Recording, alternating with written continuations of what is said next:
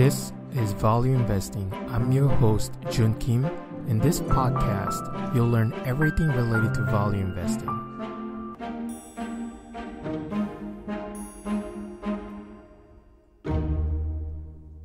Hello, fellow investors. Welcome to episode 33 of Value Investing. Over the last 4 episodes, I talked about Peter Lynch.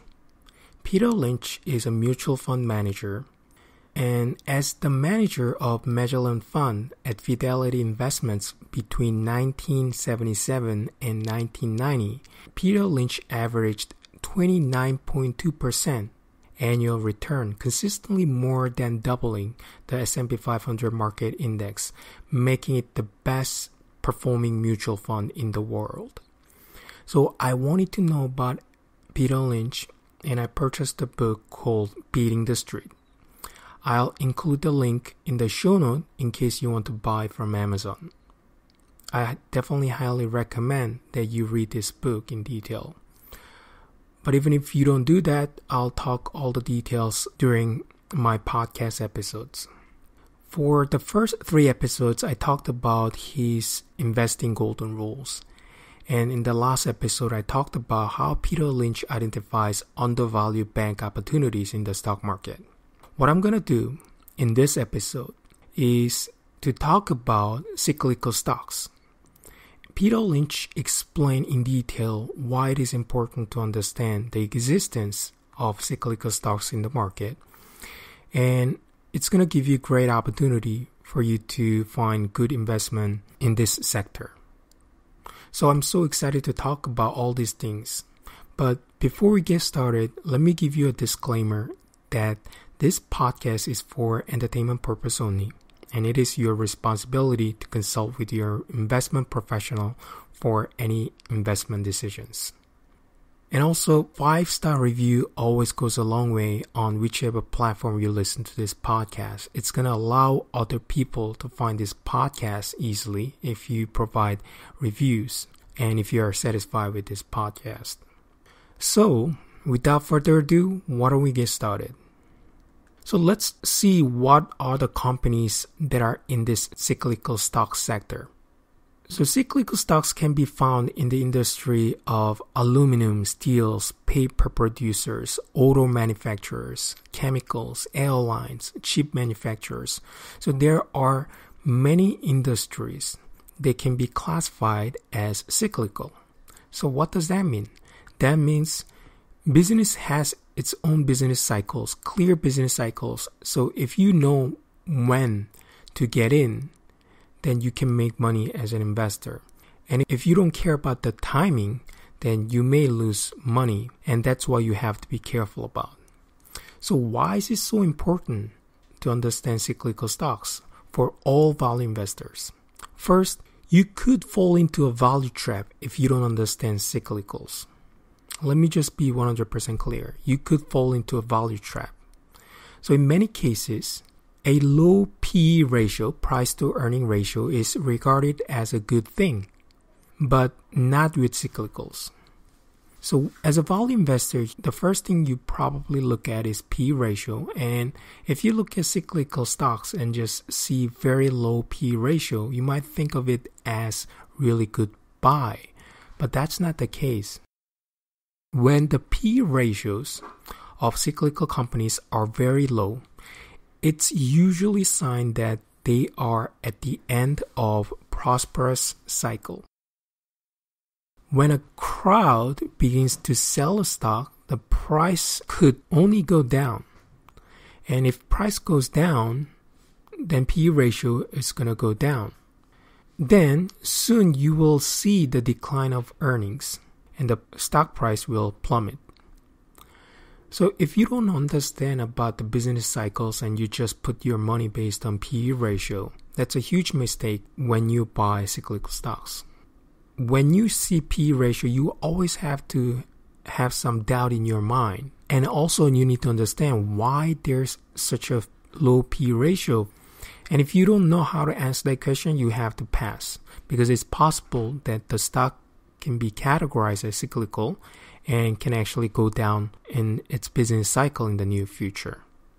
buying a cyclical after several years of record earnings and when the P ratio has hit a low point is a proven method for losing half of your money in the short period of time. That's what Peter Lynch said. So that's the first reason why it is so important for you to understand these cyclical stocks in the stock market. Let me give you the second reason, which is obvious one. You can make money if you understand cyclical stocks. A high P ratio could be good news for a cyclical. It means that a company is passing through the worst of the business cycle and soon its business will improve their earnings and will exceed the analyst expectations. So cyclical is the game of anticipation. It is hard to make money in these stocks, obviously, but if you have a good understanding in the business cycle and industry, and if you know what kind of indicators that you can look at to understand where you are in your business cycle, then you have a better chance. The principal danger is that you buy too early, then get discouraged and sell. Because price could go down further and further. You have to be patient. You need to have a working knowledge of cyclical industry. And if you're a plumber, for example, who follows the price of copper pipe, then you have a better chance of making money on aluminum companies. Okay, so those are the two reasons why it is important for you to understand cyclical stocks as a value investor. Because even if you don't plan to have cyclical stocks in your portfolio, by mistake, you could include them because, for example, you see low P ratio, and that could be a mistake.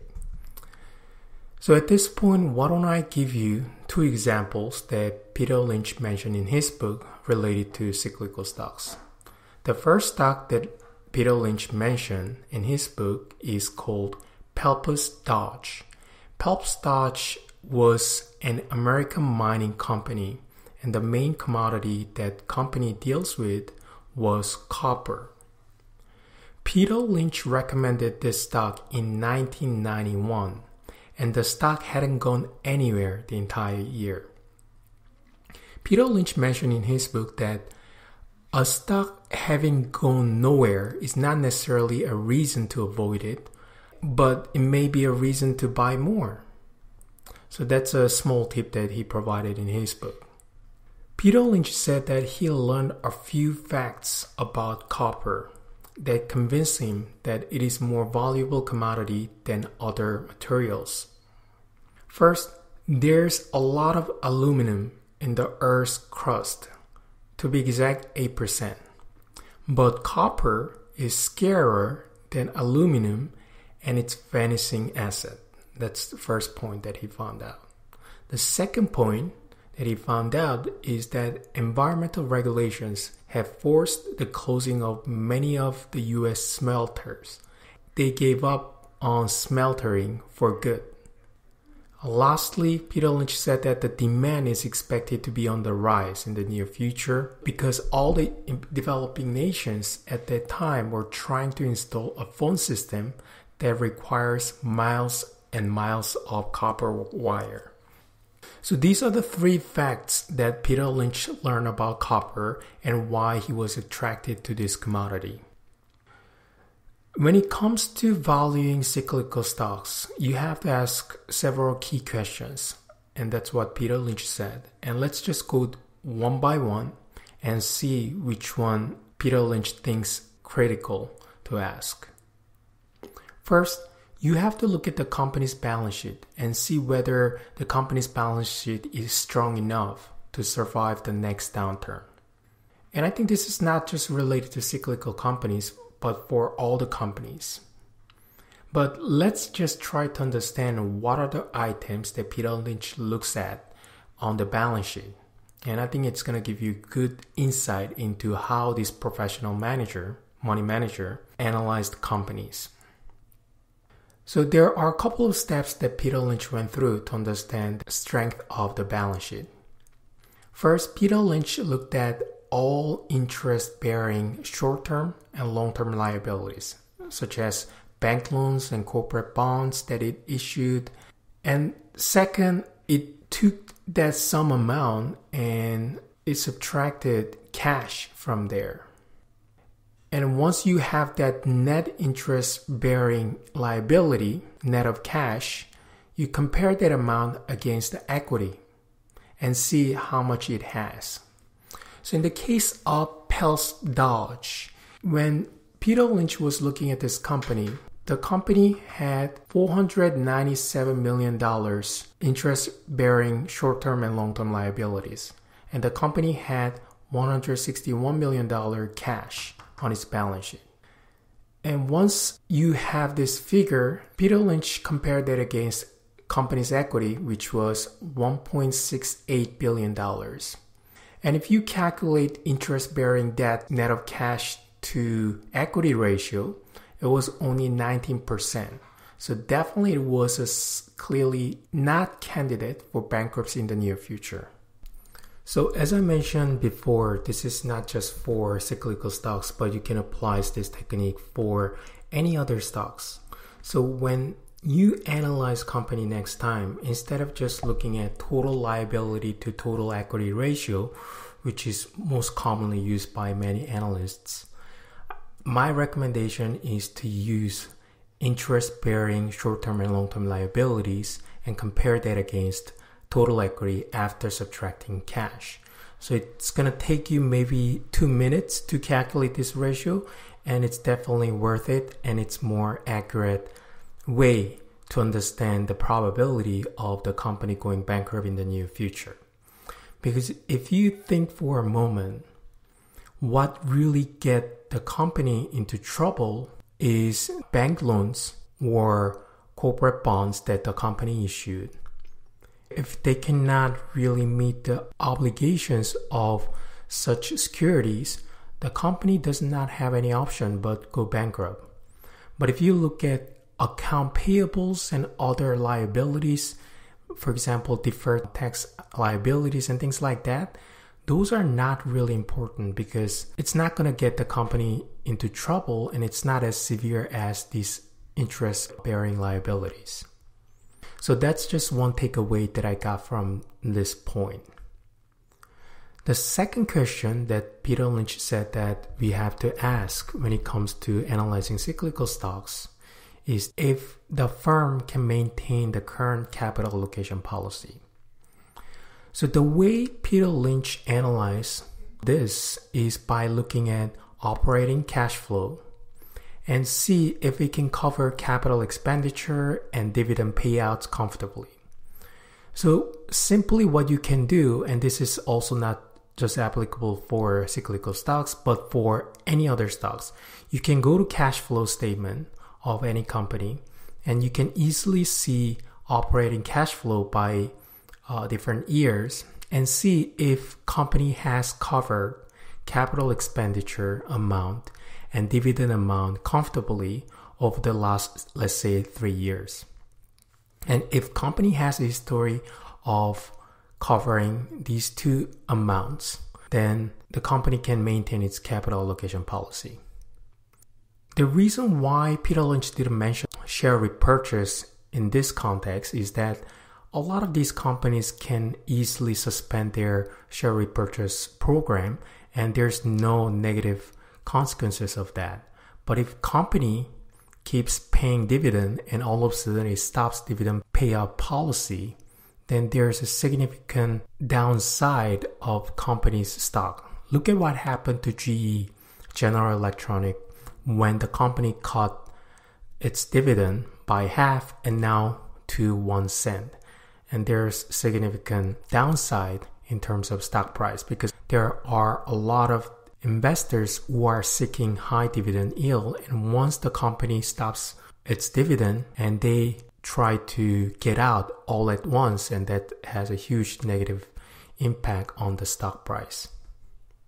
The bottom line is that company has a lot of flexibility for share purchase but doesn't really have a lot of flexibility for dividends. And capital expenditure is something that company has to do all the time in order to maintain its operation. So I think I've mentioned this one before in previous episodes, but capital expenditure is something the company has to reinvest, and it's something that you have to take into account.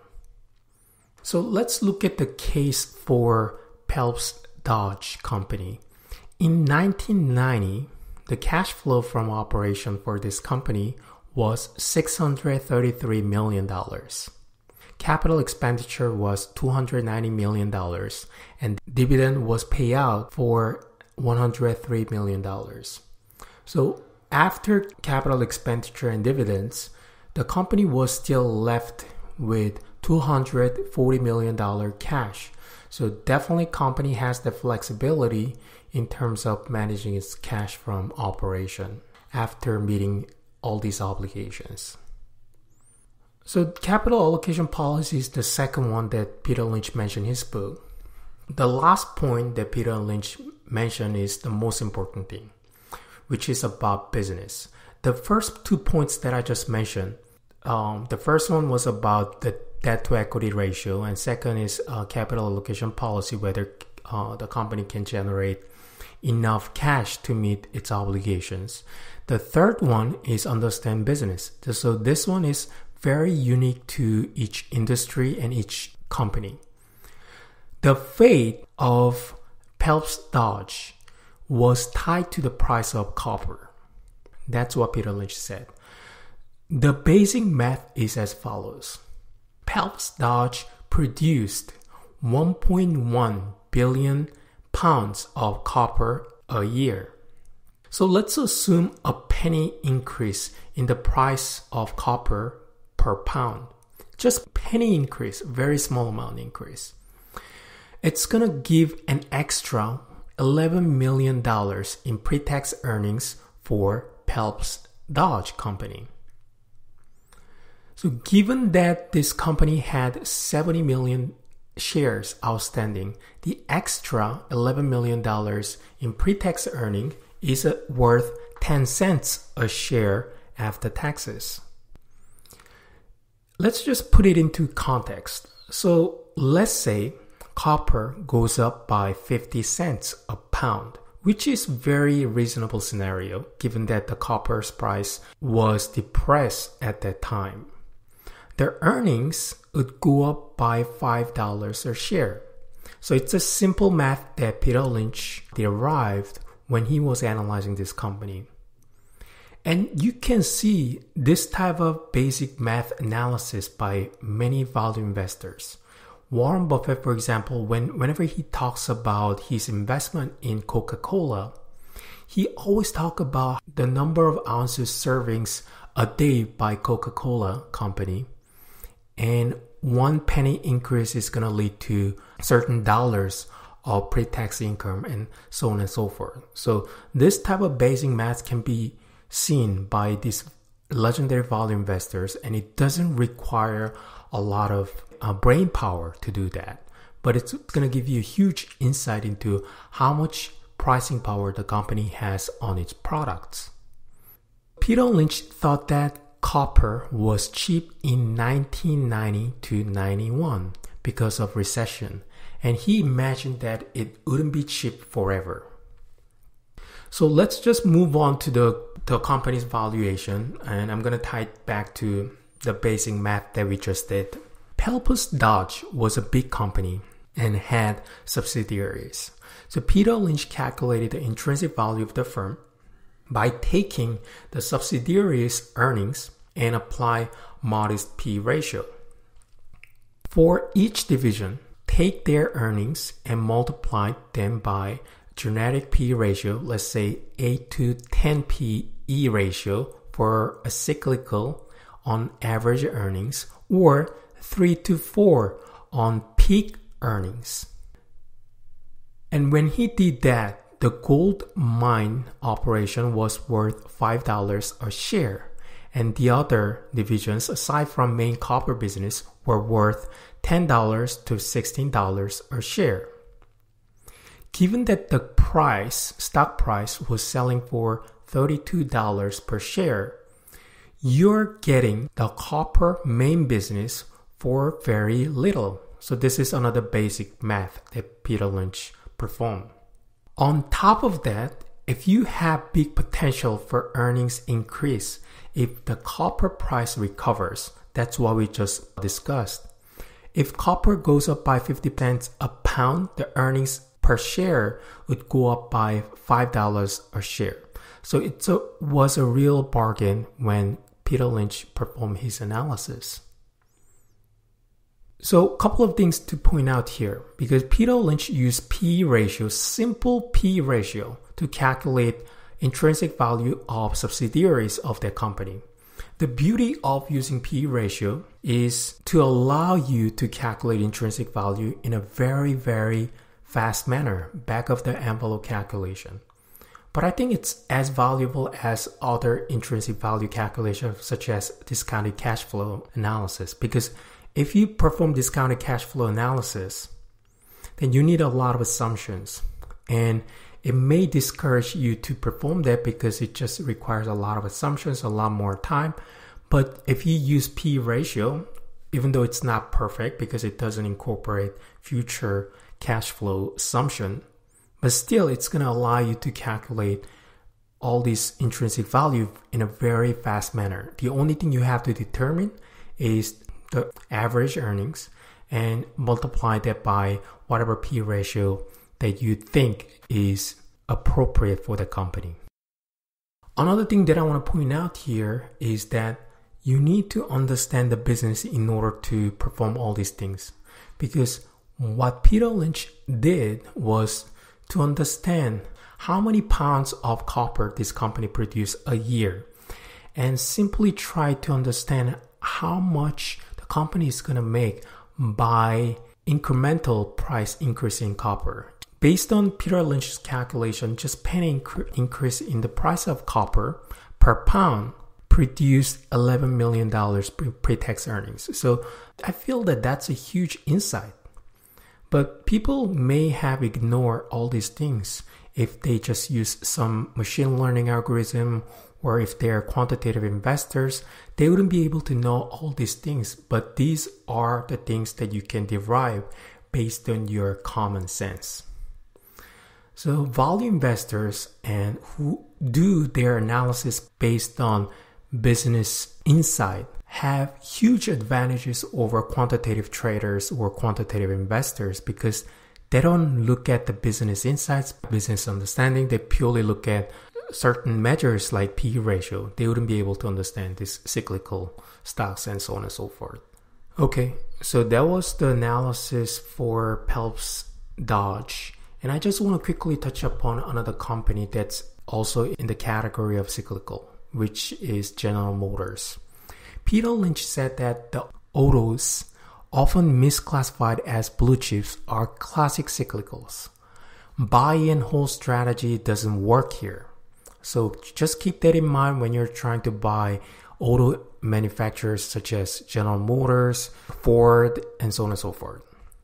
Now, sooner or later, we all replace our cars, either because we are tired of the old ones or because the car is just not operating safely. Peter Lynch took a big position in the autos in the early 1980s when annual car and truck sales in the US had declined from 15.4 million vehicles in 1977 to 10.5 million vehicles in 1982. In most cases, cars have to pass annual inspection, which is another reason why people have to buy cars once in a while.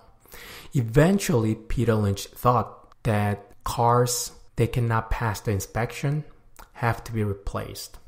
So there are two useful indicators that Peter Lynch mentioned to understand the business cycle of auto manufacturers. The first one he mentioned is used car prices. He said that when used car dealers lower their prices, it means that they are having trouble selling cars. And lousy market for used car dealers is even lousier for new car dealers. So when used car prices are on the rise, it's usually a good sign that shows good times are ahead for automakers and auto investors. So that was the first thing he mentioned in his book. The second indicator that could potentially show where we are in the business cycle for auto manufacturers is units of pent-up demand. The way Peter Lynch calculates this indicator is by taking the number of cars actually sold and minus number of cars that should have been sold based on demographics and other statistical measures. So the second component is what should be the demand right now, and the first one is the actual numbers. So if you take the difference of between these two numbers, you'll see if there's a pent-up demand or if there's more supply. For example, the economy was sluggish from 1980 to 1983.